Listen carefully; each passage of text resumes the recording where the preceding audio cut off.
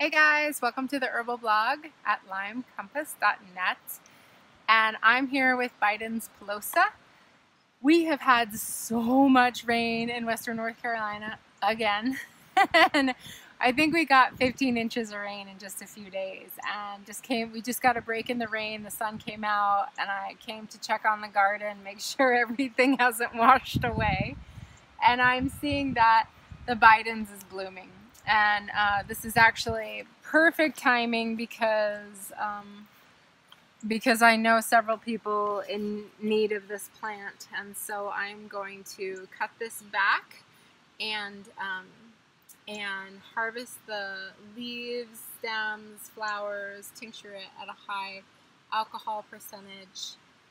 And let's see, there are many amazing attributes to this plant. My first thought is urinary irritation. This is a mucous membrane tonic herb, so any mucosal lining in the body, this can be really helpful for. And for people that are having pain with urination, urgency to urinate, symptoms of a bladder infection, but the bladder culture or urine cultures come back clean, this herb is helpful in that situation.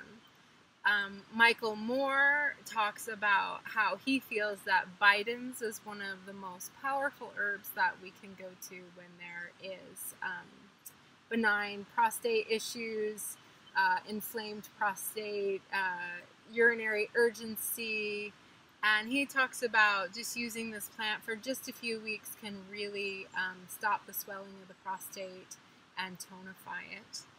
I know folks that have been using this successfully with colitis, and it's given them a whole new level of comfort. Stephen Buhner speaks about using the BIDENS Pilosa in cases of Mycoplasma, and I believe also Babesia. This is an antimalarial plant, and anytime we say antimalarial, we can think of Babesia.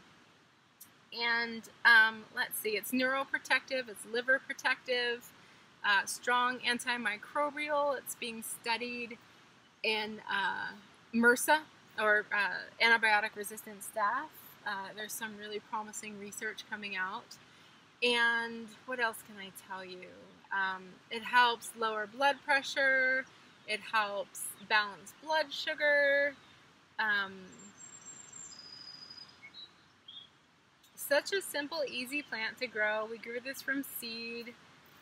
A lot of people consider this to be an invasive species, and here we are again using what some consider an invasive herb for invasive illness.